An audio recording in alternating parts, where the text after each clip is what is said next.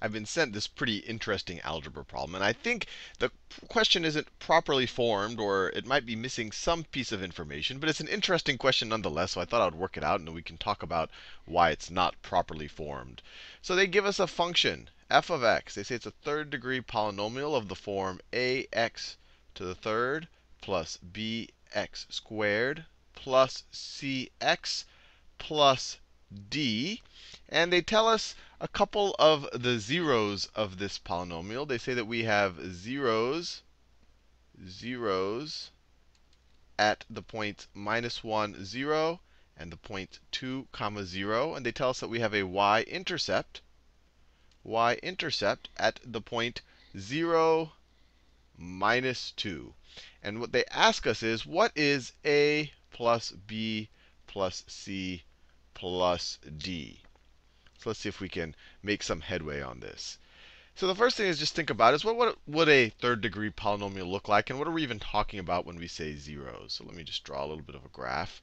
And I don't know exactly what this third degree polynomial looks like just yet. Let me draw my axes. Now, a third degree polynomial can have as many as 3 zeros. And zeros are just the points where the function is equal to 0. So we have a 0 at -1, 0. So that's -1, 0. That's right there. We have a 0 at 2, 0. 1, 2, 0. So those are the 2 zeros that they've given us. They also told us the y-intercept at 0, -2. So it intersects the y-axis right there. But this guy could have as many as 3 zeros. Now, some of them might be complex. But complex zeros come in pairs of 2, the 2 complex conjugates. And I won't go into too much detail here. So this one must have a third real 0. Because if the third one was complex, you'd need another complex 0. And you can't have 4 zeros for a third degree polynomial. So that third root, it could be sitting someplace out here, maybe over here. Or it could even be a repeat of one of these 2 roots over here. But let's just assume that there's some third root. We don't know what it looks like. Let's say it looks something like, let's say that third root is sitting out here someplace.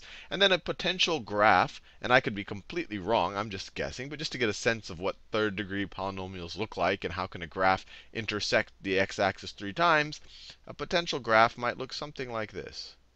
Curves and bam, hits the other 0, hits the y-intercept, and then goes back up like that. It might go like that. It might go the other way, go like that, up, and then down like that. Well, there's many ways you could draw something that essentially curves twice to intersect these 3 points, and also that y-intercept. But I'm not going to go into all of those right now. But let's see if we can figure out the coefficients here. So the key point is me telling you that there must be a third 0 here. So let's call that third 0. It's at the point, let's call it R3, 0. And I'm using the letter R for roots. Roots are the x values of the zeros. So if we say f of -1 is equal to 0, we say that x is equal to -1 is a root. Similarly, we know that f of 2 is equal to 0. Or we could say that x equals 2 is a root. These are roots. So when someone tells you a 0, they're also essentially telling you the roots. And then we know there must be a third root at x is equal to R3. So x is equal to R3. Now, if we have a third degree polynomial where these 3 x values make it 0, we can rewrite this third degree polynomial as, I'll do it in a slightly different color, f of x is equal to x plus 1, and you'll see why I'm doing x plus 1 instead of x minus 1 in a second, x plus 1 times x minus 2 times x minus R3. And we want to put an a out front, and it'll tell you in a second why I'm putting this a out front. Because if you were to multiply just the x terms here, when you actually do your distributive property and multiply out these binomials, you'll just get an x to the third. But we had an ax to the third, so you just needed a constant a there to make this an ax to the third. Now, why did I write it out like this? Well, if you put a -1 in here, what's going to happen? This term is going to be -1 plus 1. It's going to be 0. Who cares what these are or what a is? The whole thing's going to be 0. If we put x is equal to 2, This term right here is going to be 0. Who cares what the other terms or the a is? F of 2 is going to be 0. Similarly, when x is equal to r3, this last term is 0. Who cares about anything over here? So we know that this guy up here can be rewritten in this form over here. And so we're going to, if we can solve for r3, we can just multiply this thing out and try to do a little bit of pattern matching to figure out what these coefficients are going to be. Now, the other big clue they gave us is the y-intercept. That point right there, the point 0, minus 2. They're telling us that f of 0 is equal to minus 2. Well, what's f of 0? F of 0, I'll write it here, f of 0. If you put 0 in here, this term becomes 0. This term becomes 0. That term becomes 0. You're just left with the d. So f of 0 is equal to d, or we could say that d must be equal to minus 2. D is equal to minus 2. So we solved at least one of the coefficients, the constant term. D is equal to minus 2. Now, if d is equal to minus 2, that means all of these constant terms, when you were to multiply out this expression, and I would include the a, because the a is scaling everything, then that must be equal to minus 2. Let me be clear here. So let me rewrite this expression. This is equal to, I'll just multiply the a times this last term. We can do it in any order we want. So this is the same thing as x plus 1 times x minus 2 times ax minus minus a r3. This is the exact same thing as this thing up here. I'll just write this is what f of x is equal to. And this is the exact same thing as that up there. Now, to solve for an r3, or attempt to solve for an r3, you just have to realize that when you multiply this thing out, the way to get the constant term over here, or the d over here, is that's going to be a product of the constant terms in our expressions. Because if I introduce any product with any x terms, you're going to get one of these other terms over here. The ax cubed term is generated from that term, and that term being multiplied together. And then the constant term is multiplied by the constant terms being multiplied together. And then these two in the middle are multiplied by different combinations of constants and x terms. And you'll see that when if you actually want to multiply this out. But if you take my word for it, that times that times that times, actually, let me write it this way. That times that times that have got to be equal to d, we can then attempt to find some relationship between a and d, which is minus 2. So we could say 1 times minus 2 times minus ar3, these two minuses will cancel out, is going to be equal to our d term. Is going to be equal to minus 2. And so if we simplify that a little bit, we get 2ar3 is equal to minus 2. Divide both sides by 2a, and you get r3 is equal to minus 1 over a. So we haven't solved for the third root. We've just gotten it in terms of our coefficient a. But let's see if we can still use that in some useful way. So if r3 is minus 1 over a, this term right here becomes what? Let me rewrite it. All right, I'll do it in blue. F of x is going to be equal to x plus 1 times x minus 2 times ax. Now, minus a times r3. Let me do it here. Minus a times r3 is minus 1 over a. So that's a minus times a minus. That's plus. The a's cancel out. You just get a 1. So this term now, if we substitute r3 with that, this will just turn into a plus 1. Minus a times minus 1 over a. That's plus 1. Plus 1. We just substituted that for that to get this right here. Now let's multiply this thing out. Let's actually do the algebraic multiplication and see what we get. So first I'm going to multiply these two terms. Let me do it in a different color. Let me multiply those two terms right there. So this is going to be equal to x squared plus 1x minus 2x. So that's minus x, right? 1 times x is x. Minus 2 times x is x minus 2x. So it's minus x. And then minus 2. just multiplied these two binomials out right there. And then I'm going to have to multiply that times ax plus 1. So I'm going to write the ax plus 1 down here just to save space. Ax plus 1. And now we just do a little bit of algebraic multiplication. 1 times minus 2 is, I'll do it in magenta, minus 2. 1 times minus x is minus x.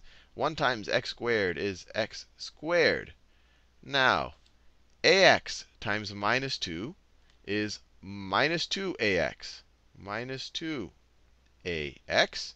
Ax times minus x is minus ax squared, right? Minus ax squared. And then ax times x squared is ax to the third. Ax to the third.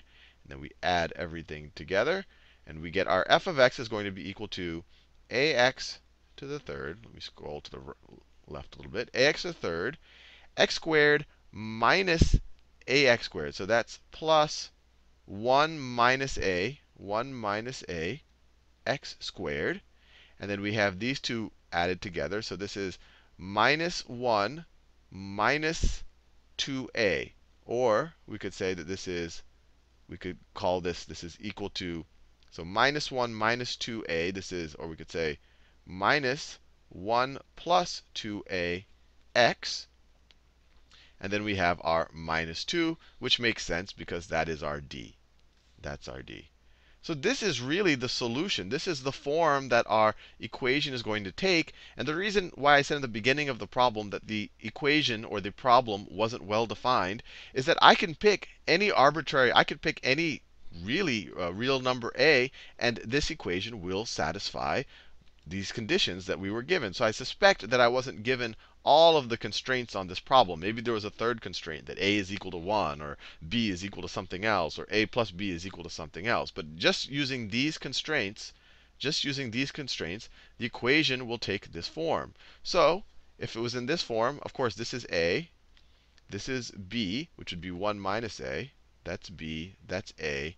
And then this right here is equal to c. So we could pick, if we could pick one particular choice if we just want to get an answer to their problem, but it might not be the answer they were looking for because they might have picked a different a. But if you just pick a simple a is equal to 1, then what's b equal to? Then b is equal to 1 minus a, which is equal to 0. Then b is equal to 0. And then c is equal to, actually c would be include this minus sign right there. C would be 1 plus 2a. So 2a is 2. 1 plus 2 is 3. Put a minus sign. So c would be equal to minus 3. And of course, no matter what we do, d is going to be equal to, minus 2. So if we put a is equal to 1, the answer here to what is a plus b plus c plus d would be equal to 1 plus minus 3. 1 plus minus 3 is minus 2. Minus another minus 2 is minus 4. That's one possibility. But we just as easily could have picked, a could have been something, it could be a fraction. It could be anything. It could be, a could be minus 1. A could be equal to minus 1. If a is equal to minus 1, then b is equal to 2. Then b is equal to 2, right? 1 minus minus 1. And then c is equal to 1 minus 2, which is minus 1. But then you have a minus out front. So then c is equal to 1. And then d is always going to be equal to minus 2. D is equal to minus 2. And then you have a plus b plus c plus d would be equal to, well, these would cancel out. You would get them equal to 0. So we don't know exactly what answer the problem writer was looking for, but this is a pretty interesting problem. And then just out of curiosity, if let's take this first example that we took, where a is equal to 1, we could then look at what our root must be. If a is equal to 1, then our third root is, then r3 would be equal, that's just for this situation, let me write here, then r3 would be equal to negative 1 divided by 1 would be equal to minus 1, which means that we have a repeated root. We would have a repeated root right there, that we wouldn't necessarily have a distinct root out there. And if we're curious about what that would look like, let's look at the situation where a is equal to 1. Actually, maybe we look at both of them. When a is equal to 1, our equation is x to the third. Where's the x button? X to the third. There's no x squared term. Minus 3x, minus 3x, minus 3x, minus 2. So that's, let's graph both of them simultaneously. So that's this one, where we pick this choice of coefficients.